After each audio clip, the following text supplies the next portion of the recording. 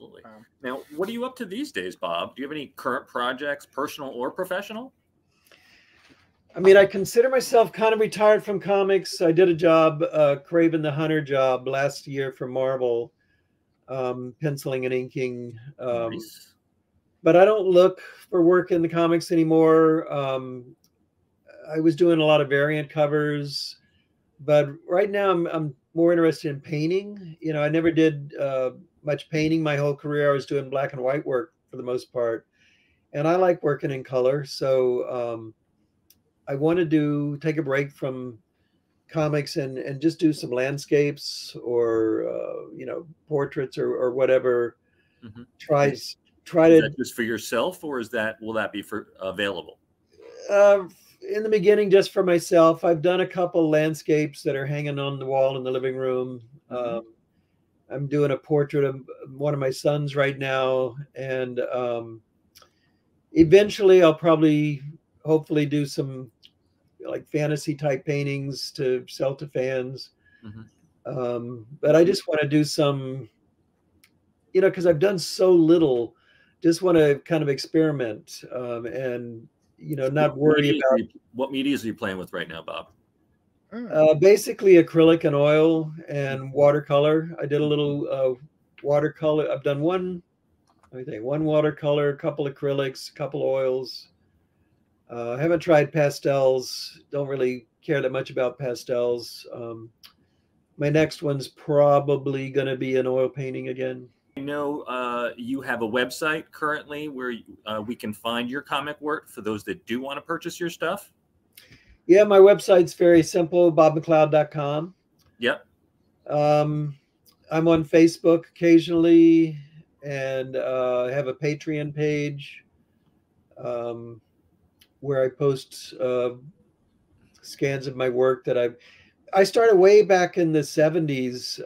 I think Joe Rubenstein might have suggested it originally, that I make a Xerox copy of my pages. And I was thinking, well, yeah, if they get damaged or lost in the mail, I don't want to have to do them again. So I started Xeroxing everything that I did. So I pretty much got my whole career in digital form. And so I post those on my Patreon page, samples before and after they were inked, or, you know, whatever, along with whatever various projects I did outside of comics. I'll post on there. Sure. Yeah, there it is, bobmcleod.com. McLeod, rather. I don't know why I just said it wrong. I've been saying it right the whole night. You know what's funny is so many people get me confused with Bob Layton. Oh, wow. Iron Man artist Bob Layton? Yes. I don't understand why. You are two very different gentlemen, but like we're very different. We look different, different personalities.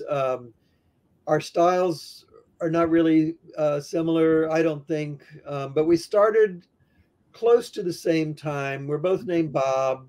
We both did a lot of inking.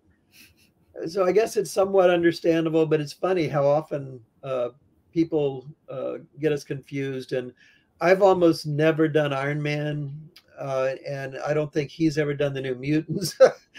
So, you know, we did totally different things in our careers, really. Right.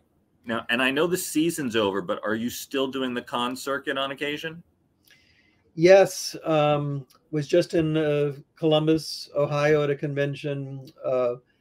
I was doing a lot of conventions. I'm trying to cut back a little and only like a half dozen a year, maybe from now on. But there's some that are really fun to do that I want to keep going to. I really like Baltimore Con and Heroes Con. Yeah, both Cliff and I. Two of my favorites you just named. Yeah. And then Cliff and I both go to Terrificon. Terrificon's another one, you know, because they're more centered around comics, not so much with the TV celebrities that a lot of them are getting more into now. Sure. So they're more fun for us comic artists. So those are probably my top three, but there's a lot of them that are really fun to go to. Everybody's always so great at these conventions. The people running them are nice, and the fans are always great to meet. It's wonderful that we are in a business where we have fans. You know, I always say I wish every job would have fans. because it's wonderful to meet people who actually appreciate the work that you do.